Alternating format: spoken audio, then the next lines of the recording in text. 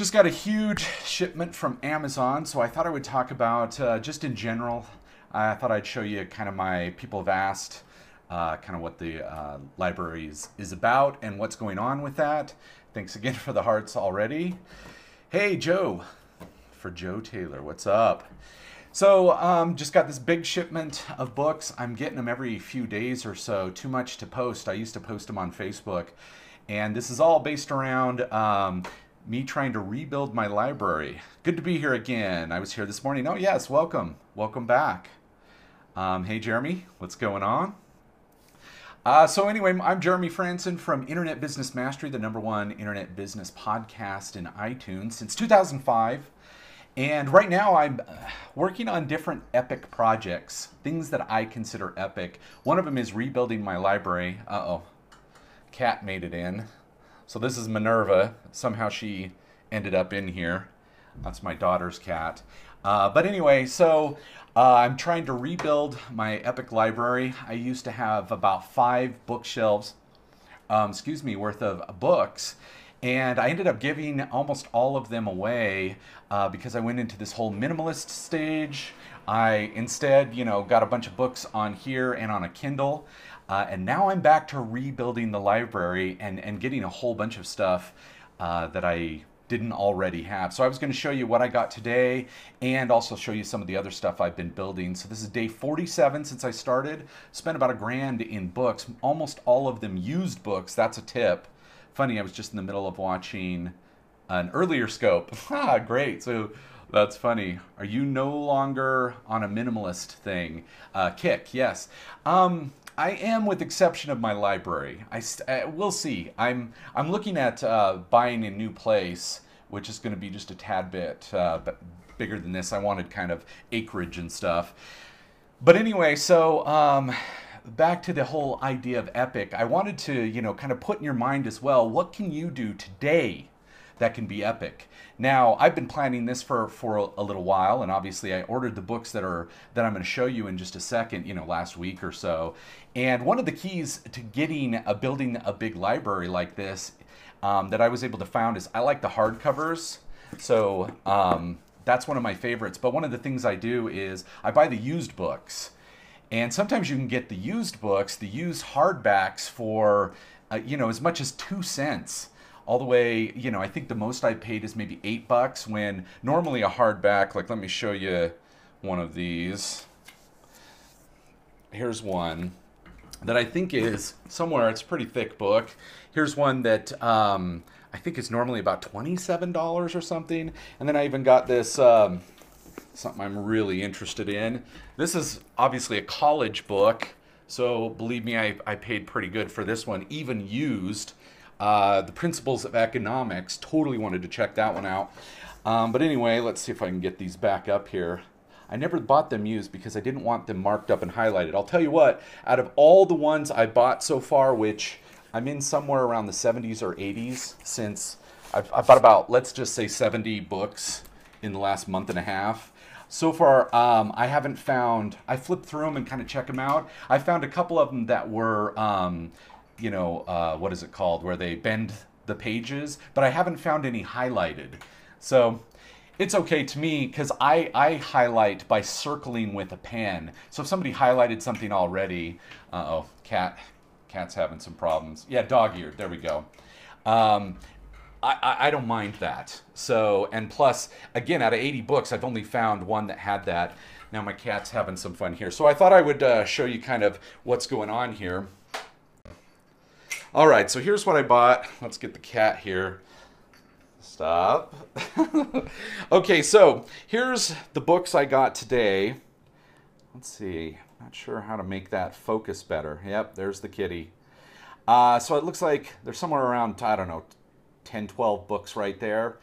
And by the way, if you want to see some of the stuff I'm reading and even kind of get into some sort of a book discussions as well, you can go to, let's see if it'll even focus on it, Epic Life Quest. That's my Facebook page. Just type in Epic Life Quest.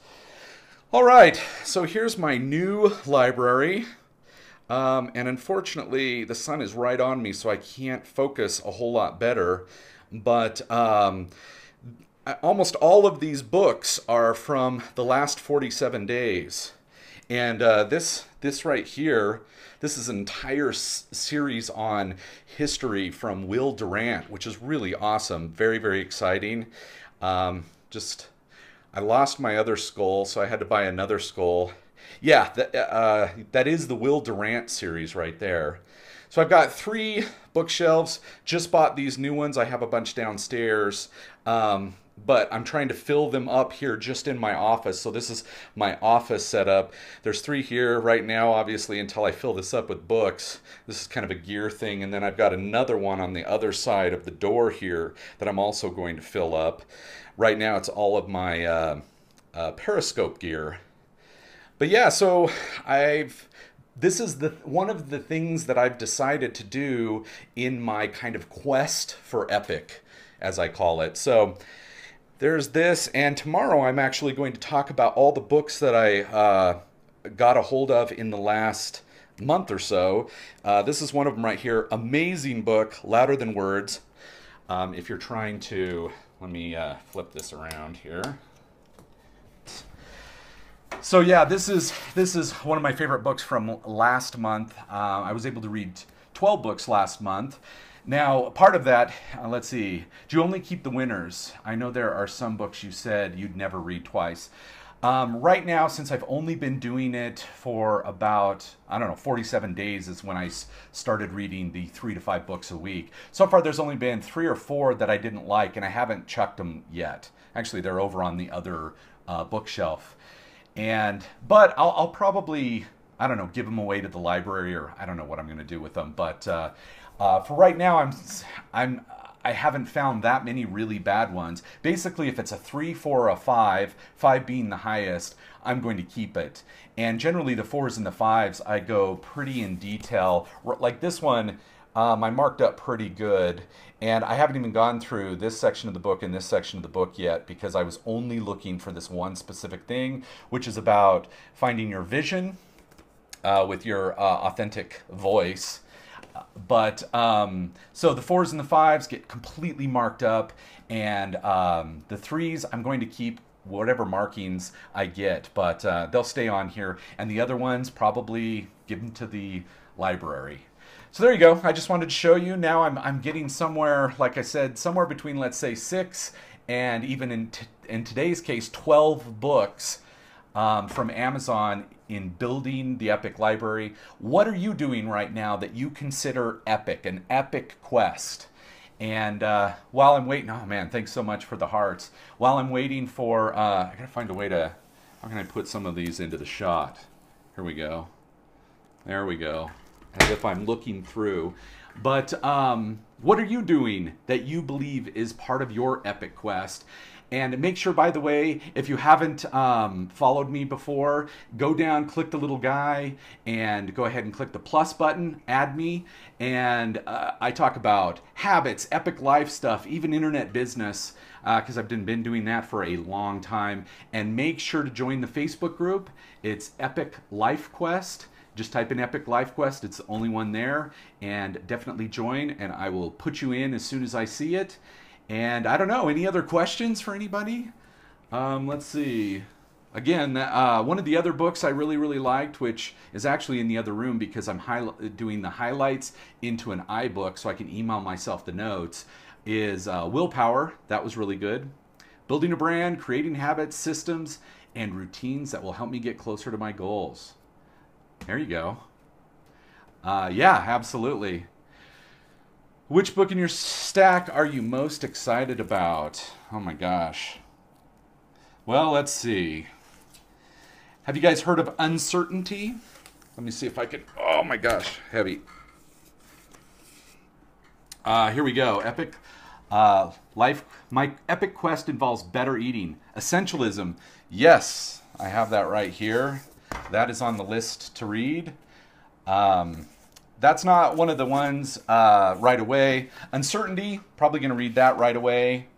I know this will probably seem crazy, but this, the principles of of economics, I'm completely interested in that. I also have Team of Rivals, this book, very interesting to me. And then one more, let's see. Oh, here we go. Flourish. That's another one. Study a lot about happiness. Oh my, that looks boring. Yeah, I guess it depends on what you're interested in. I like to have a wide range of stuff I'm reading. Some how-to books, some past books. Economics, yeah. Really good to know. I mean, a lot of people say now.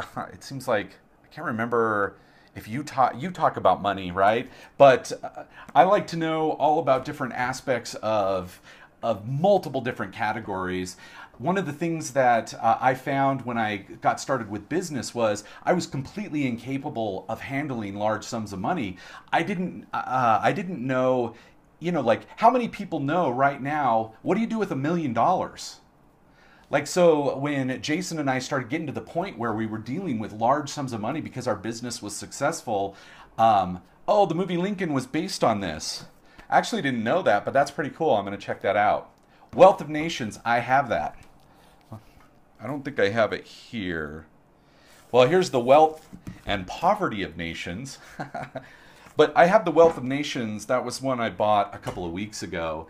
But to be able to understand so many different categories, at least just a little bit, kind of a renaissance I talked about a month ago, having a renaissance and not just focused, because for the last 10 years, I've mostly been focused on business and philosophy, but I hadn't branched out and integrated other aspects of my life. Oh yeah, the sun's coming in nice now. But anyway, so that's why I'm trying to read economics. I'm trying to read a whole bunch of different things, as well as just business books or just how-to books. And right here I even have the Hiltons. It's in plastic. Trying to read a lot of biographies as well too. Want to see the courage that other people take to build massive empires and lead an epic life. So basically that's it. Just wanted to show you some of the books and try and do a second cast. I've only done that once or twice. Let's see, it looks like I'm in an 80s video now with the stripes across. Art of Manliness has a good book list. I'm going to check that out. Hey, by the way, yeah, let me tell you, inside of the Epic Life Quest Facebook group, I just added a link. Oh, that reminds me of a book about the Budweiser family. Haven't read that one yet, but there's a site called Bookicious, Bookicious, and they have a collection of book lists from like some of the biggest people in, it looks like tech mostly, Bill Gates, Steve Jobs, Mark Zuckerberg, and a whole bunch of other people. And I put that in the Facebook group, so if you want to check that out, those are going to be the next series of book lists that I go through and start buying some of the top books, at least the ones I'm interested in, from some of these like unbelievable influencers in the world. So anyway, there you go. Thanks again for showing up. Probably tomorrow, I will probably be back into the habit stuff tomorrow, still digging incredibly deep into that stuff. And guys, I'll talk to you later. Thank you so much for coming.